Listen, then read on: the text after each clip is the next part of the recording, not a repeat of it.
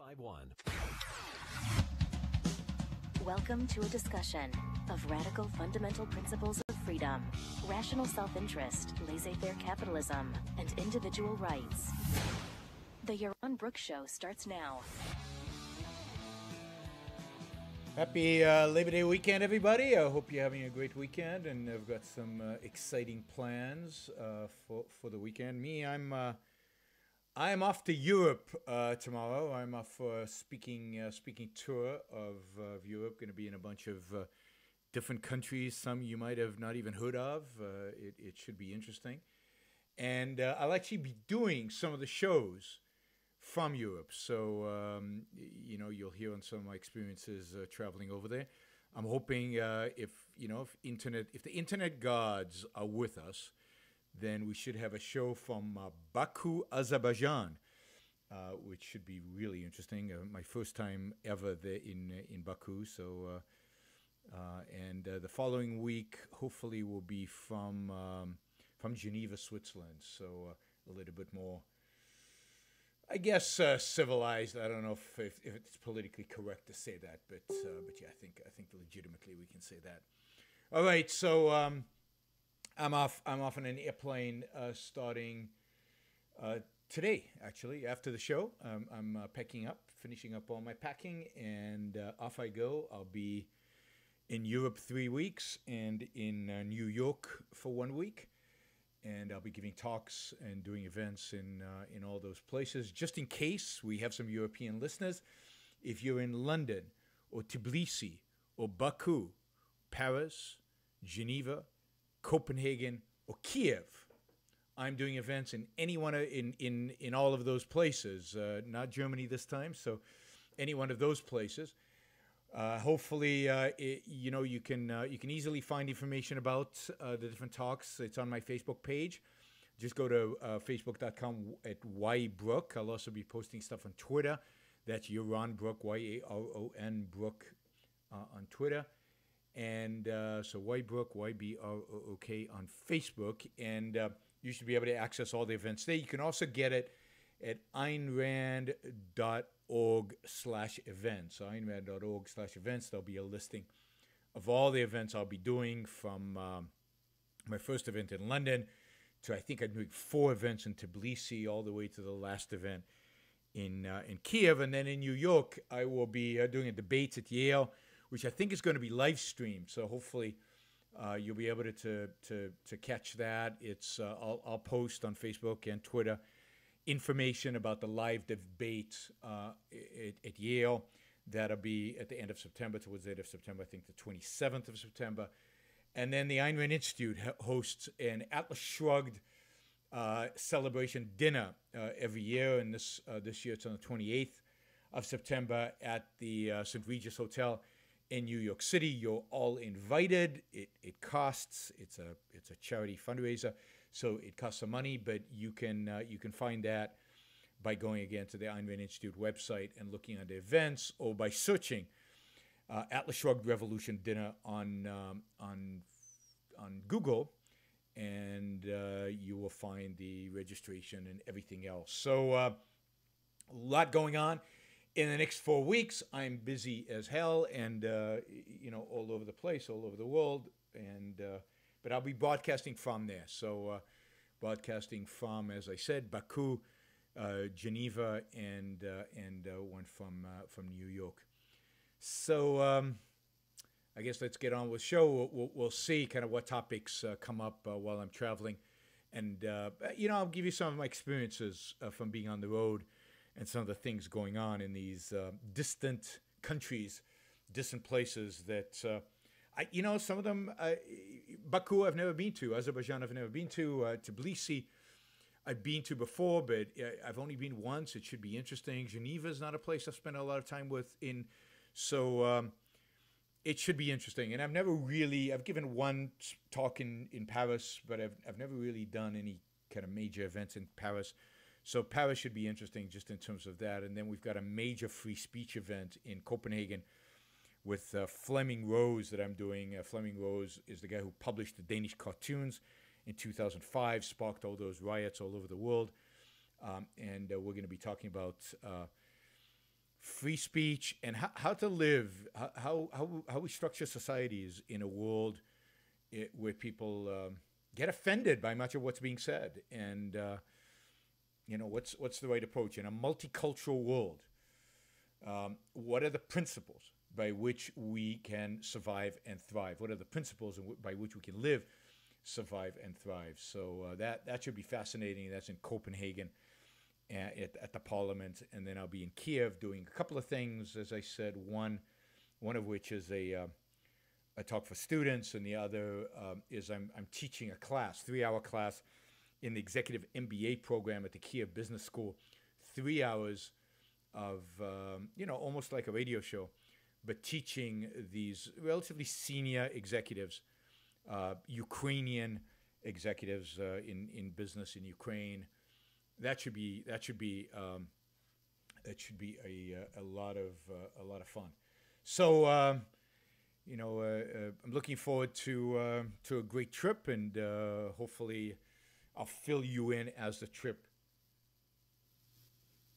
goes along. All right. Let's start today with a discussion about what's going on in North Korea. Obviously, that's in the news. That's in the headlines. We've got a lot going on in terms of they detonated another nuclear bomb. They claim it's a hydrogen bomb. I've read some analysis from experts that suggest no, it's only an atomic bomb. It is a powerful atomic bomb. It's more powerful than the one that destroyed Hiroshima and Nagasaki. And not quite, probably 10 times more powerful than the bombs that they tried before. So it's a very substantial increase over previously. And that we can measure, because we can measure the seismic reactions of the test. So we know they actually did explode an atomic bomb, that it actually happened. And, the other claims that the experts are making, again, hard to verify, hard to tell if they know what they're talking about, is that they do have the technology now to put a bomb on a tip of a ICBM, of a missile, and launch such a missile. If not hit California, certainly probably hit Alaska, Tokyo, and certainly hit South Korea. So our allies, countries that we have defense agreements with, under threat of nuclear attack from North Korea, and so is the United States. I mean, we think that California is out of range, but who knows? Who knows what they actually have? Now, I'll talk a little bit more about that in a minute, because I'm always suspicious about claims of technology from these authoritarian regimes. My experience with weapons from the old Soviet Union was that they were pathetic, that they were always hyped as being cutting edge, best in the world, very, very dangerous, better than what the West has. And they always turned out to be pathetic. And I suspect that the weapons that North Korea has are pretty pathetic. I suspect that the missile technology is far more primitive than what they claim, or what even the experts claim. Experts always overestimate the power of our enemies.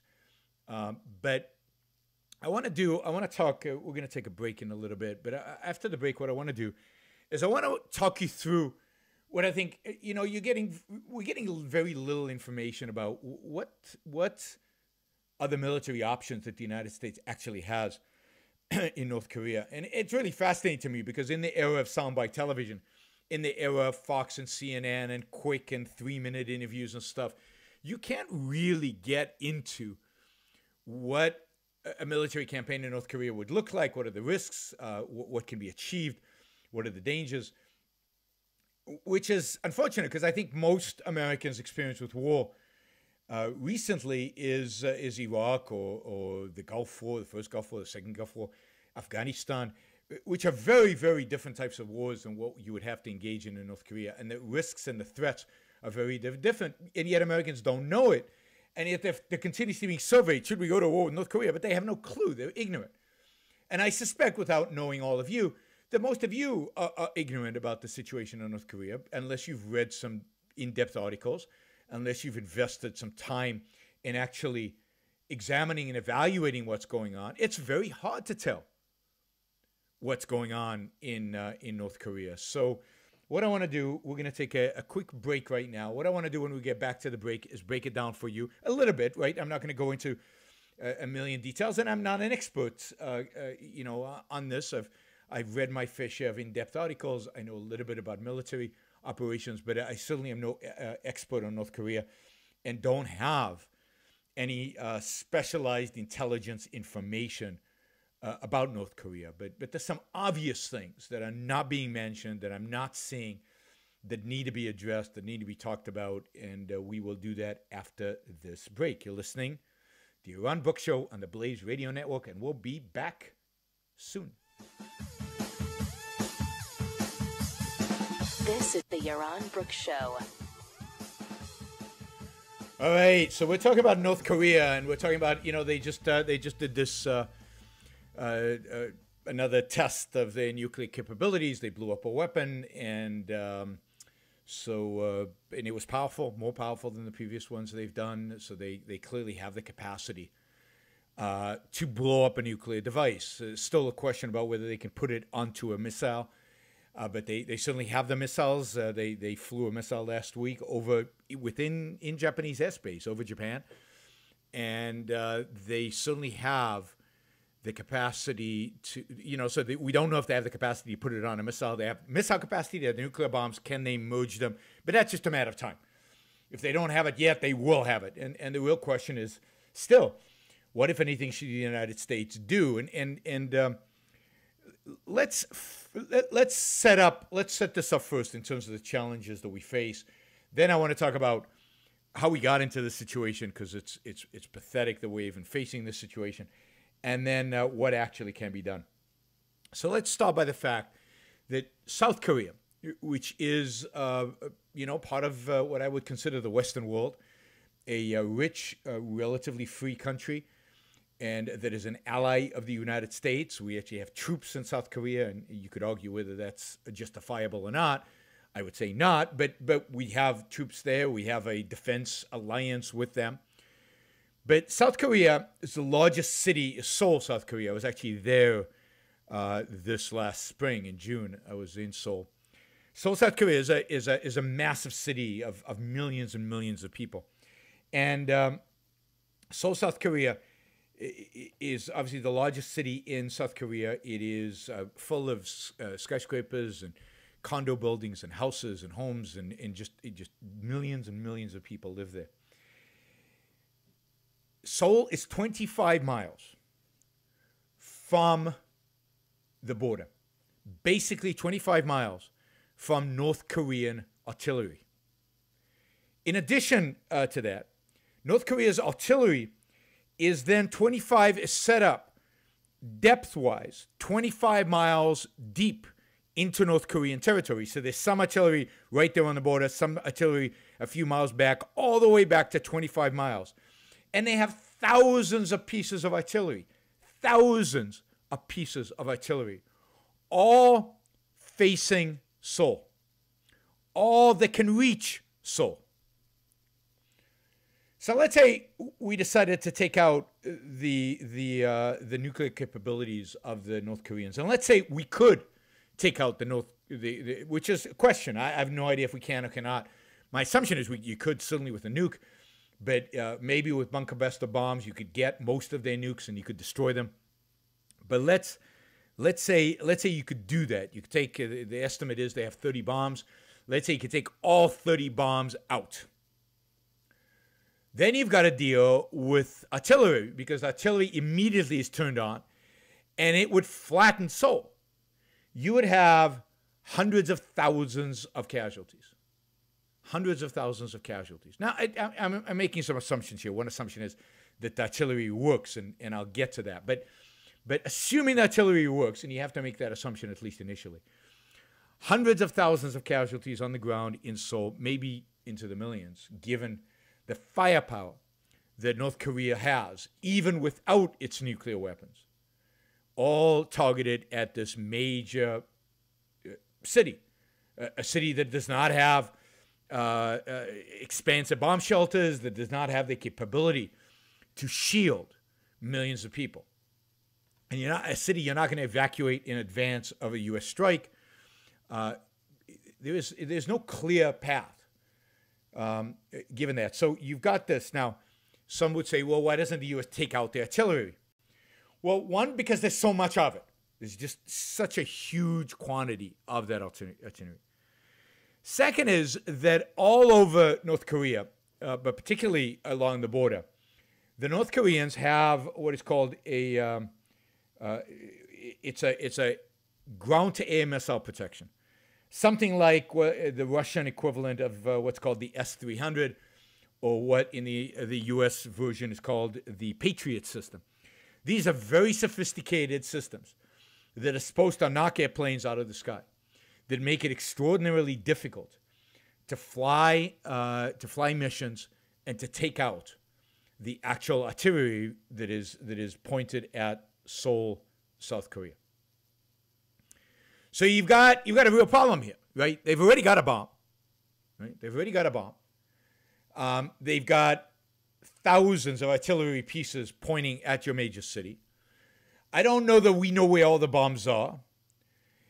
They also have, they have an air defense system that is based on, Soviet technology, world class or top of the line.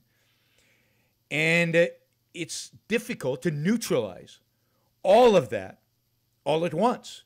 So any attack by the U.S. on North Korea is going to have to assume massive tens, if not hundreds of thousands of casualties on the South Korean side.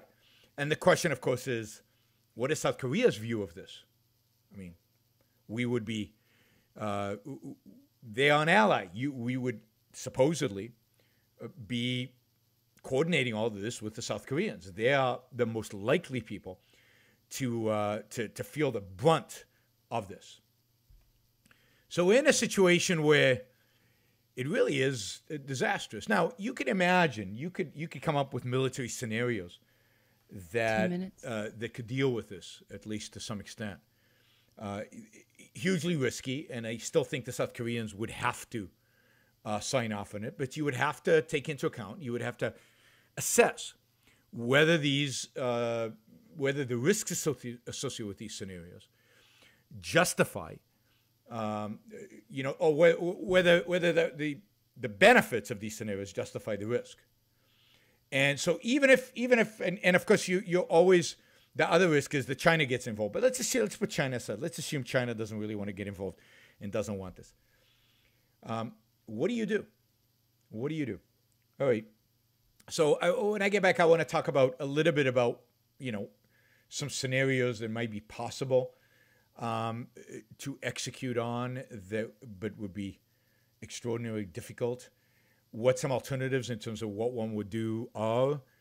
And then finally, I want to talk about how we got into this mess, what we can learn from it, and how do we prevent getting into a mess like this in the future. Now, I'm pretty convinced that we have learned nothing from it. I'm pretty convinced that we will do nothing about what is happening, or that we do the wrong things. But, that's where we are. So, we certainly need to think about this as it applies to Iran. We certainly need to think about this as it applies to other countries that might, at some point, develop these kind of capabilities and pose this kind of risk. All right. When we come back, we'll talk about this. You can call in 888-900-3393 if you have an opinion about North Korea. You're listening to the Yaron Brook Show on the Blaze Radio Network, and you can hear us here live every Sunday. 10.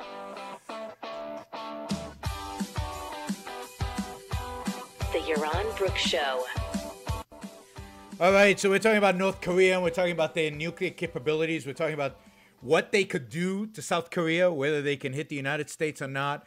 I think at this point is mostly speculation. They could probably hit Japan, although how accurate their missiles are and the actual ability to hit Japan is, again, questionable.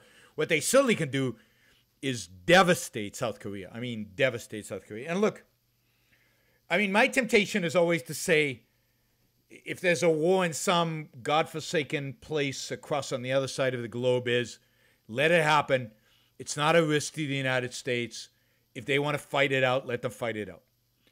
I believe that the United States military should only be used when the U.S. is threatened, when the lives and property of Americans are threatened. I don't believe in going out and building democracies. I don't believe in going out and defending democracies.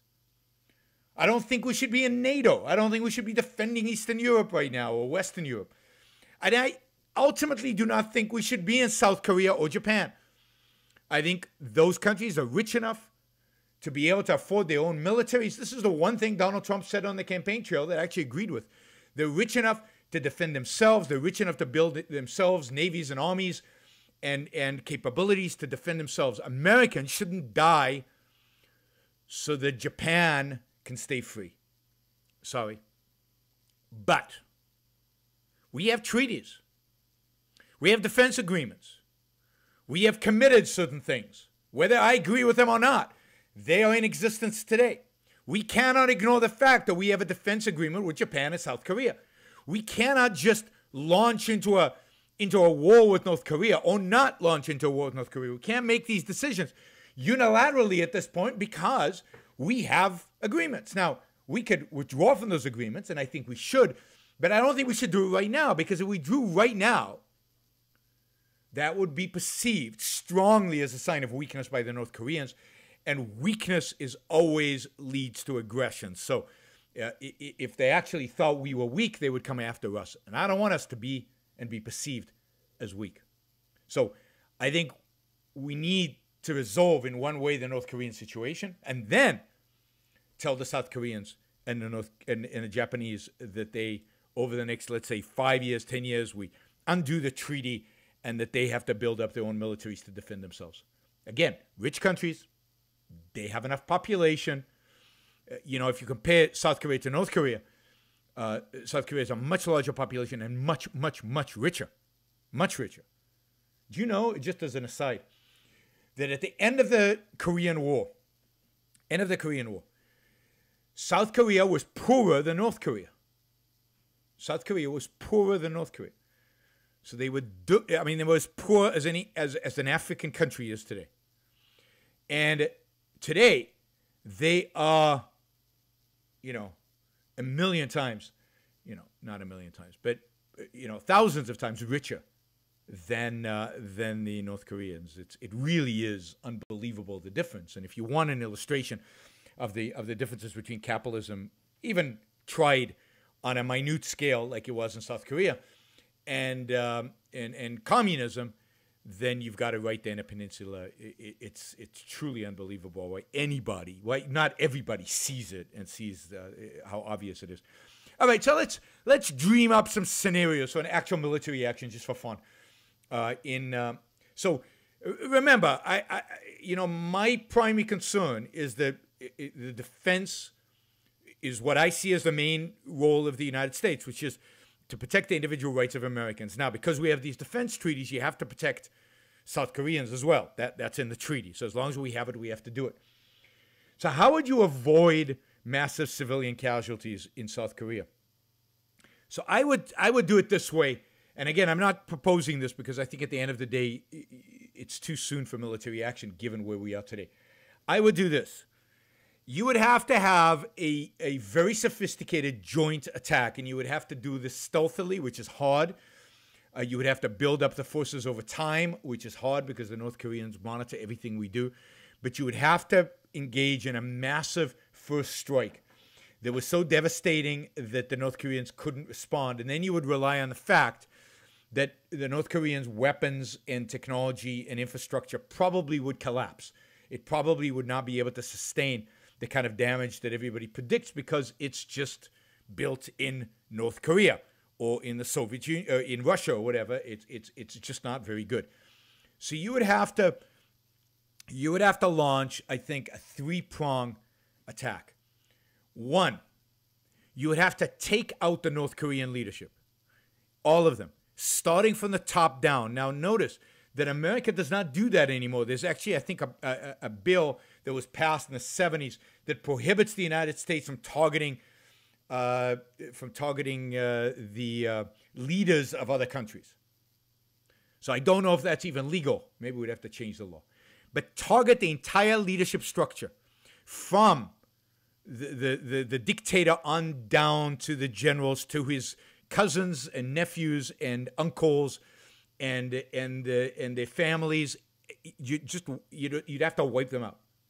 You'd have to do it in such a way that, you know, the entire leadership structure was, as much of it was wiped out. Now, some would survive, and because they're probably spread out, and so you'd have to have great intelligence on where they are, where they live, and you would have to do it. Now, you would probably have to put some special forces on the ground to achieve some of this. You would have to probably work with special forces from South Korea to do this, who know the language and who can blend into the population there. It would not be easy, but it is doable. Special forces and an airstrike combined to basically just crush the entire leadership. At the same time, you would have to launch a devastating attack on whatever nuclear facilities you thought that these people had, but it would have to be timed perfectly so that you killed the leadership just a little before you launched this attack, so they could not order a counterstrike. And at the same time, now luckily these are different types of bombers, these are different types of planes that would be engaged. You would have to launch a massive attack on the artillery along the South Korean border, and this would have to be mainly from the air, but also you would have to then invade with ground troops, and I assume that the primary ground troops would have to be South Korean. There's some American troops there, but just not enough. Now, all of this would have to be negotiated, in my view, in advance, or somehow you would have to cut a deal with the Chinese not to intervene. Now, the way to cut a deal with the Chinese not to intervene, this is how I would do it.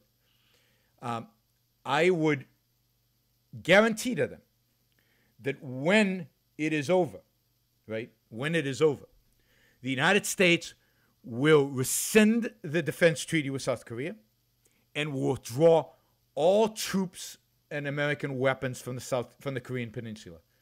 So you want the reunification, the unification of Korea, but you don't want it to be perceived by the Chinese as a threat.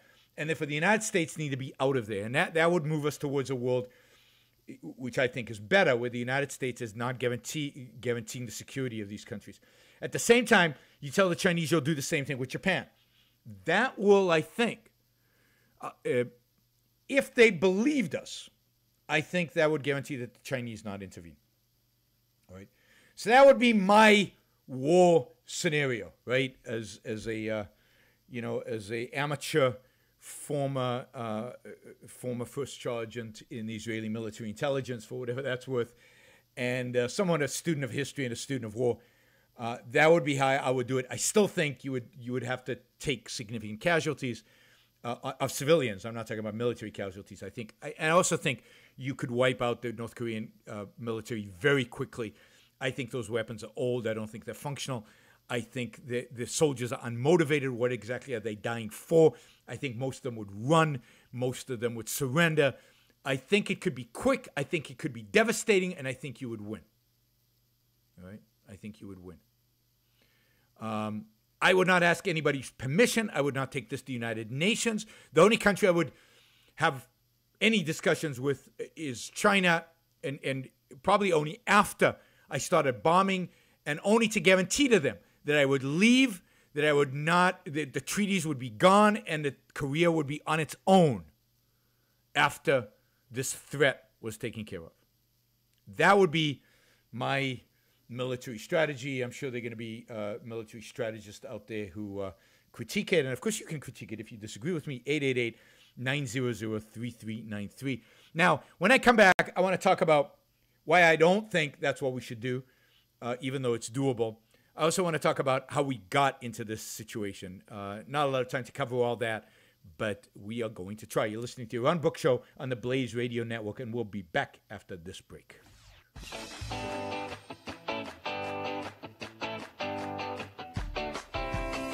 Yaron Brook. All right, you're listening to Yaron Brook Show, the only place where you actually get facts and analysis and not just superficial, quick, sound-bitey political commentary. I'm not talking about, some people in the chat are saying, I'm not talking about appeasing the Chinese.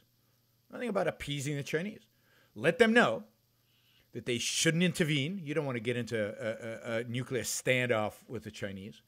that they shouldn't intervene, and that you're doing these things in American self-interest. You're going to crush the North Koreans, and then you're going to leave, and leave it to the South Koreans and to Japan to defend itself. That is where I want to be anyway. So it's not a matter of appeasement. It's a matter of moving in the most rational way to where we should be anyway. Now, I don't think that's going to happen. I don't think any of this is going to happen, because I don't think our military, our commanders, I don't think our military, and I don't think any of the people involved today in decision making in the United States, from the president down, have the courage to actually do this, or have the brains or the knowledge or the know-how to do it, because they're so afraid of civilian casualties, and they're so afraid of not upsetting anybody, and they're so afraid of the consequences. They're not willing to actually do anything. And the fact is, it's a very risky scenario. So here's an alternative. I still don't think they'll do the alternative, but here's my alternative to this. My alternative would be to prepare for such an attack, to put the aircraft carriers in place, to put the bombers in place, to put everything you need in place. And then, every time the North Koreans launch anything, you knock it down. So we should build up our air defense systems, we should build up our anti-missile systems, and we should knock down everything that they put up, and knock it down faster than anybody else could. Right? Faster than anyone else could. And let the North Koreans know that you now have the capacity to destroy them.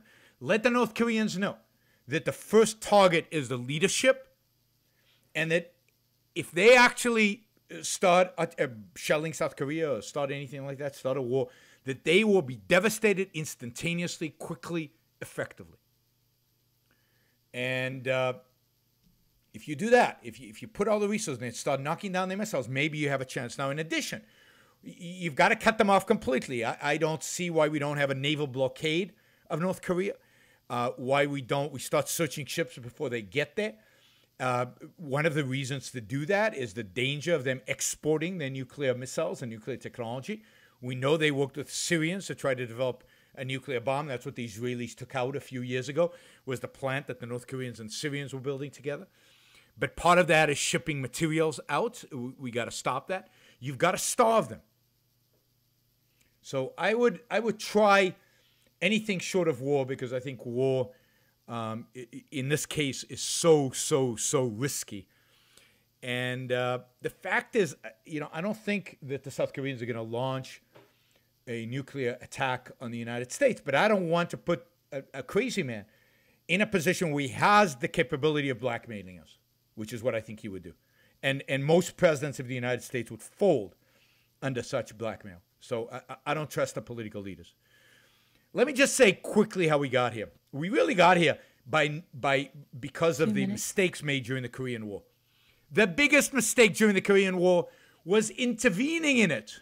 What did the United States have to go to Korea for? This was a United Nations war. We should never get involved in United Nations war. We should have troops affiliated with the United Nations. We should never, ever have gone. And then we wouldn't have troops there. And then South Korea, unfortunately, would have probably be captured by the communists.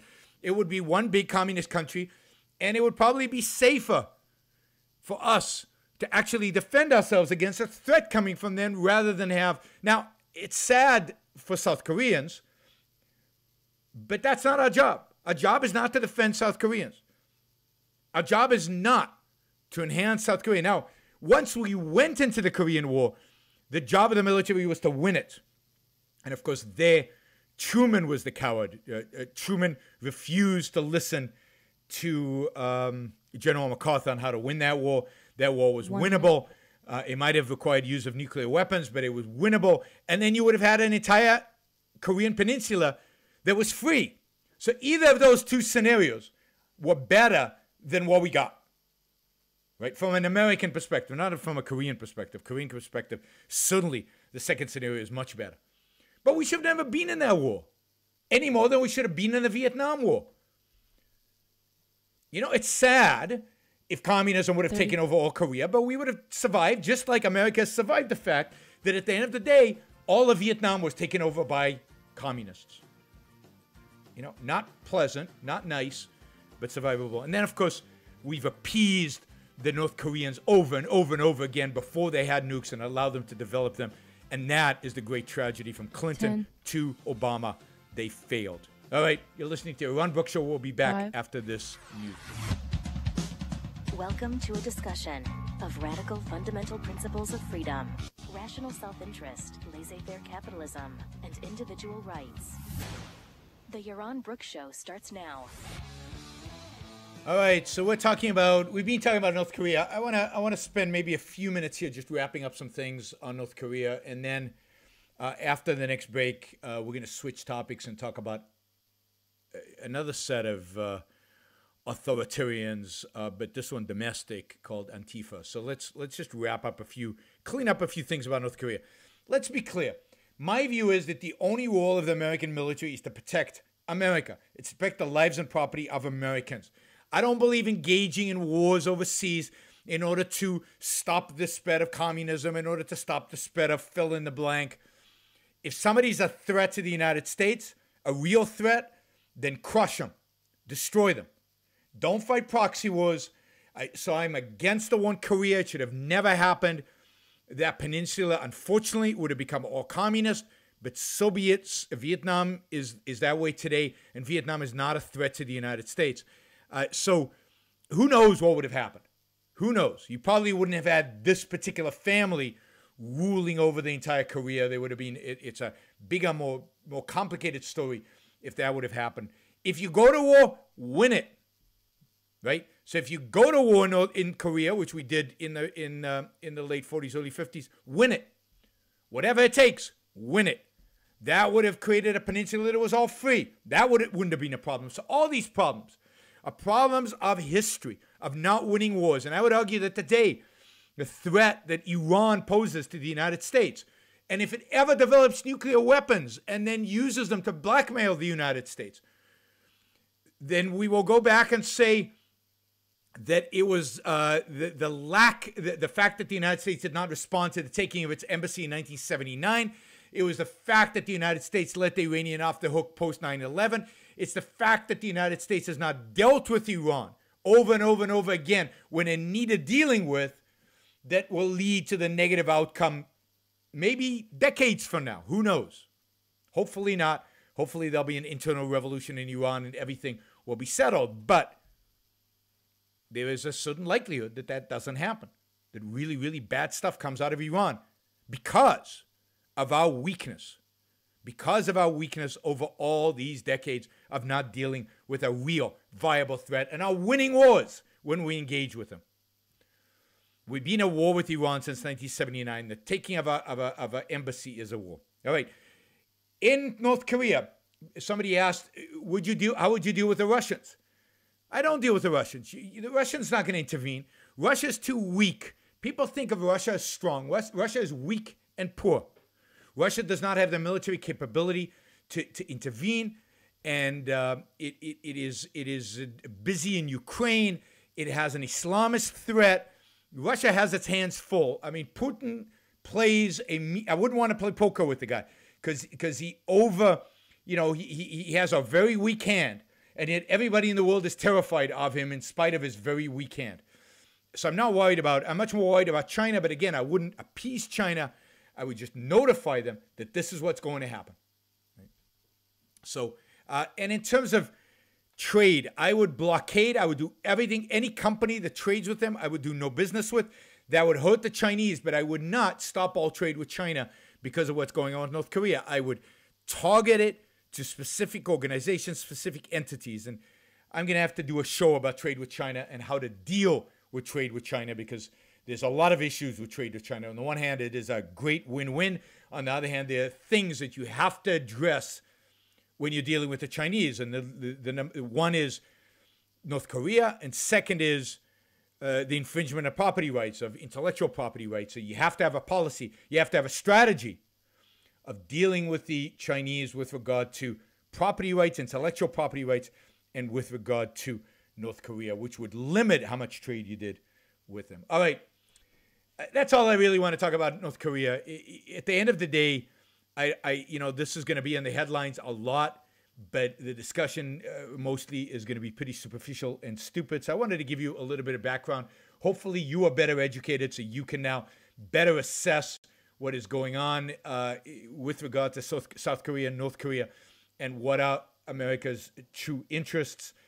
Remember that the weapons of bad guys are almost always less efficient and less effective than what is believed. Maybe, with the exception of the Nazis during World War II, and even there, they ultimately failed. So I'm not overly worried about North Korea, even though I live in Southern California, which is supposed to be the target of their nuclear bomb. And by the way, nuclear war is always a disaster. So to the extent, millions and millions of people would die on our side if you got into a real exchange. That's why you have to, in whatever war you engage in, destroy nuclear capabilities first. That has to be the primary priority. All right, we're going to take a quick break here. When we come back, we're going to talk about the threat from within, Antifa. You're listening to Yaron Brook Show on the Blaze Radio Network. We'll be right back. Clear?